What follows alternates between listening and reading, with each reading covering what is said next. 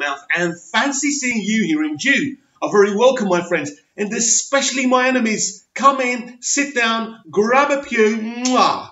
Right, your dceu headlines this Tuesday are, and if you don't know, how can you even call yourself a fan? Anyway, just in case you don't, and I didn't mean that. Stay, please stay. Right, James Gunn's The Suicide Squad adds David Dast Baldishan, now that's a mouthful, right, to play Polka Dot in The Suicide Squad. He did a great turn as Abracadabra in The Flash. Yeah, they're starting to cast Arrowverse actors. Why not Grant Gustin as The Flash, eh? I'm going to get hate for this, aren't I? Anyway, here's a rumour, exclusive. Isabella Mona and Daniela Melchior top shortlist for Ratcatcher in The Suicide Squad. So there's lots of The Suicide Squad stuff, and I suppose it's up to your opinion if you think this is DCEU, whether you think the DC Universe streaming service original shows are actually part of the DCEU or not. Anyway, a discussion for another time. DC's Doom Patrol adds Devon Chandler Long as Flex Mentallo. Wow, I'm going to have to look that character up a bit later on. So obviously we are still waiting for this big news about who's going to play the Batman. So I think it's very interesting that this casting could come so soon. They're not going to start filming to the end of the year. They don't actually have to announce this till Comic-Con. So this is why I think this might not happen this week. If it does, if it's so early, this could actually mean that the new Batman could get a cameo in Birds of Prey. I think this could be one of the reasons why they want to announce it early, and they may even tease that. I don't know. Very, very exciting week if this happens. I still have my doubts. I just don't understand why you would announce it this week, why you wouldn't make a big deal out of all of this stuff at San Diego Comic-Con. If I was in charge of marketing, that's what I would be doing. So, you know, there's lots of news out there. Of course, the DCEU is so being overshadowed by Avengers Endgame. And that's sad, isn't it? When you see how well this franchise is doing and how well Fege's constructed the whole thing, and you think how awesome the DC characters are, and how are we where we are. Now, the DCEU's had 7 movies, and the gross is fantastic. It is a fantastic gross. But when you see what they're doing, and nobody seems to question the MCU, do they? Whatever they throw at us, we just take because it's the MCU. And it's absolutely insane. And I don't really want to go into the MCU on the DCEU Daily. That can be a video for another time. I truly believe we will ultimately get there as a very successful franchise that more people love than hate. But it's a long road. You know, I think we are heading back. We are heading, if you're a mainstream cinema goer, I think we're heading in the correct direction. I think Aquaman was, a good one. I think Shazam was a really good film as well. So that is kind of going in the right way now. If you're a mainstream cinema goer, I think lots of people who are mainstream cinema goers really enjoyed those movies. So you'll say, yeah, but we don't want our films to be mainstream. We love MOS, BBS, Suicide Squad, and Wonder Woman, blah, blah, blah. That's true. But they also were really divisive movies. Look, I think all those movies were great. And I think that Warner Brothers should have held their nerve with the direction they were going. It was a very unique kind of tone we had with the DCEU. But it's done. It's gone. After what happened with Justice League, they're not going to go there anymore. You see, really, Justice League was the bump in the road. And who was dealt the biggest blow in the Justice League debacle? I can't even speak properly. The Justice League debacle, right? Superman. My man, Superman, right? There he is, over there. Anyway, right? I'm not doing well this morning, am I? But anyway, right? As a massive Superman fan, I'm extremely pissed off and frustrated. We are sitting here. When was the last time we saw Superman? 2017 in the Justice League, right? We still don't know if Henry Cavill's going to play him. We still don't know when. If in my lifetime I get to see Superman on the big screen again.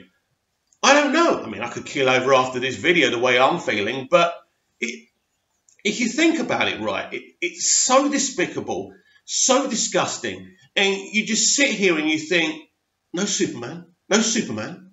Why? It's not fair. Well, you know, not to have the knowledge when his next movie is going to be. I'm not saying, look, we're not getting a Superman film this year, next year, maybe even the following year. That's crazy. I would have loved to have seen a Batman movie come out the same year as a Batman movie. Maybe that can still happen. I don't see how. We'd need a really quick announcement. But it's absolutely ridiculous. Do you know how it feels as a Superman fan to see Henry Cavill on Instagram talking about, what is it, the witch take or whatever it is, right? And not talking about Superman because he can't. He can't. So he's got to, you know, bless him, he's got to promote his next project. And I don't blame him for that, right? But it's just really depressing to see him in public, in all these pictures. He's such a lovely guy as well, great Superman. And we don't know if he's ever going to play him again. He wants to play him. We don't know what's going on. You know, all this crap about giving Superman a rest. How can you give Superman a rest? How can you give the greatest superhero ever a rest? We want to see him on the big screen. He is nowhere. I think we'll probably get a casting announcement for Superman in Titans before we find out what's actually happening with a Superman movie. Come off it, Warner Brothers. Come off it. We need a Superman movie. We need him cameoing in movies, right? We saw kind of that bit, right, in Shazam. That is not good enough. I've defended it. I've said, oh, well, scheduling reasons. It's not good enough. It absolutely isn't good enough. I appreciate how you did it. It was very creative to do it without having an actor to play him. But if you decided not to use Henry, you should have had Superman in that film, at least in a cameo, a proper actor with his face, by the way. Because, look, as sad as I would be if Henry's not going to play Superman anymore, I just want it to be done. I just want to know what's going on because it's extremely unfair. So, let's talk about the Release the Snyder Cut campaign.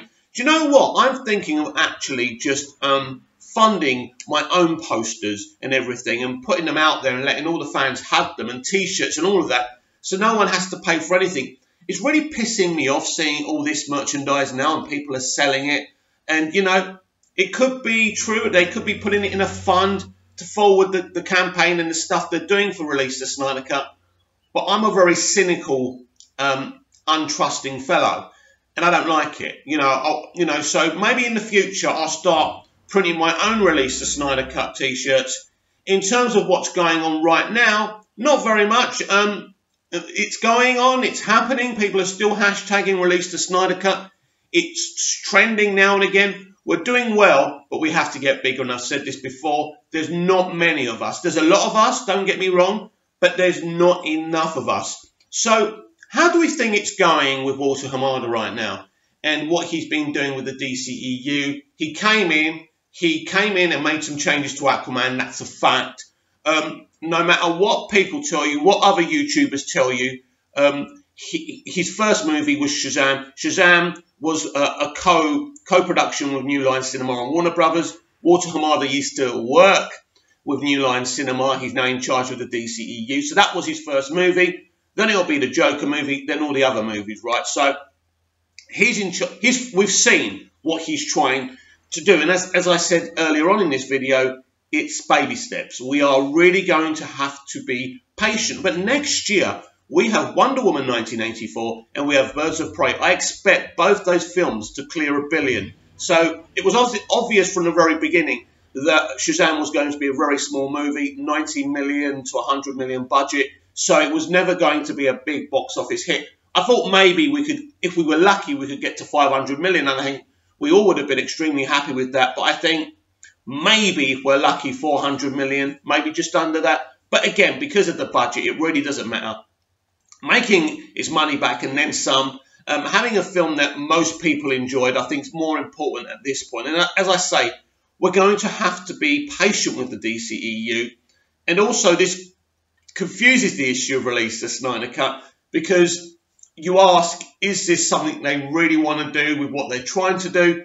But then if you have the Snyder Cut as a kind of a home release, it's probably better for them. They don't want to start confusing the issue unless they kind of call it the real Justice League and then carry on. I don't think they want to do that. I think they're making their decisions. They're moving forward. They're replacing some of the actors in the universe. And in a moment, I'm going to come back with some Ray Fisher news.